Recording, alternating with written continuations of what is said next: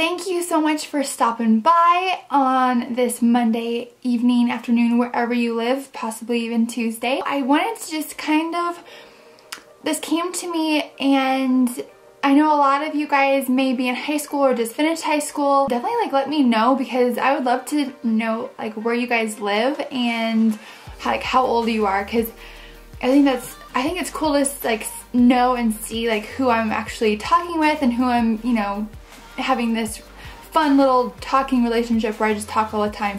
It's basically my real life. For most of you guys, it's a Monday and you're probably just getting off of school, work, whatever it is, and you probably, maybe you didn't have a good day. So I'm here to help you. Number one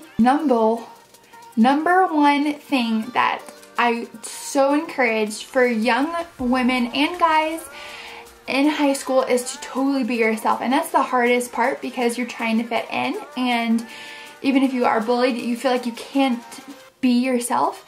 And I've been bullied before, Justin has been bullied before, and we know exactly how it feels and how that all goes. These beads make me look like a librarian.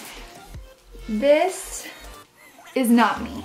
All these beads, it just looks really, really bad with this outfit. So here we go. So I'm taking off these crazy beads, and because they're not me and it doesn't feel like me. So that's number one, is to totally be yourself. High school is not a big deal at all. Besides your grades and getting a good education and focusing and putting your head down, that's what is really important.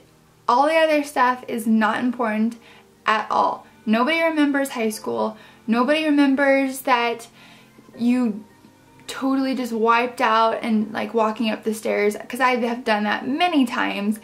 Nobody's gonna remember that. If they do, then that's their problem, but it does not define you. Judge a book by its cover in high school, but high school is not the whole book. It's just chapter 1, basically. Even maybe the table of contents. The best has yet to come.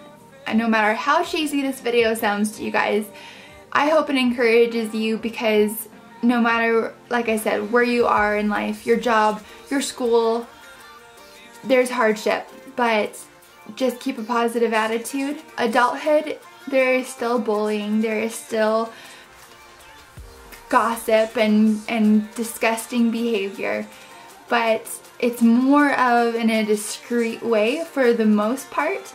And I don't want you to be totally, oblivious and be like, oh, this is great, someone's talking about me. That's not good, but I want you to look at your bad situation and say that there's a reason that, I'm gonna learn from this experience. No matter how awful it seems, I'm gonna learn from this experience, and I'm going to become a better person for it. This week on Wednesday, I am going to post another photo shoot, and it's really exciting, so I hope you guys like it. And until next time, you've just been beauty marked.